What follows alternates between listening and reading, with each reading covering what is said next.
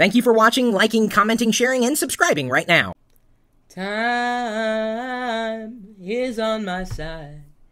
Yes, it is. Don't tune out, please. That's the only singing I'm going to do in this video. Time. Don't have enough of it. That's for sure. Inevitably, we have to communicate with people who live in different time zones. And that can be a challenge, especially if we have to juggle multiple time zones and we're trying to schedule something like a phone call. How do you do that? How do you figure that out, especially if everybody who's supposed to be involved with one phone call is in a different time zone and they're using different systems? Well, you can create a perma-time link. Of course, at all places, permatime.com. First time you go there, you set up your time zone. I happen to be in the Pacific time zone here in Seattle. And let's say I want to make an appointment. I'm going to create a new perma-time for 4 o'clock on Monday, the 9th of February, 2009. That happens to be my brother's birthday, as a matter of fact. So now I'm going to create the perma-time. Now, below here, it's already got all the other time zones that I've added to my, I guess it would be my perma-time settings. People who I may communicate with on a regular basis who live all around the world. I press create perma-time, and instantly it creates a link, a hyperlink, that puts the date and the time and the originating time zone. That's the link that you pass around to all of your friends or colleagues, coworkers, whatever.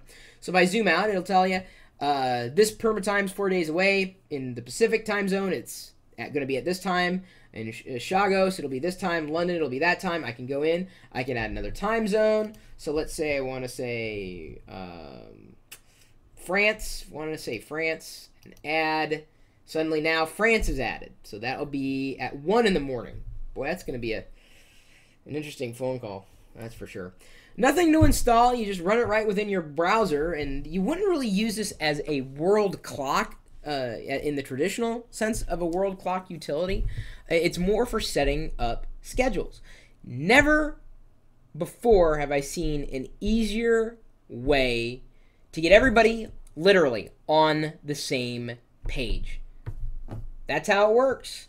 Perma-time. So you might want to permalink it, bookmark it. Just remember it. I mean, that's all.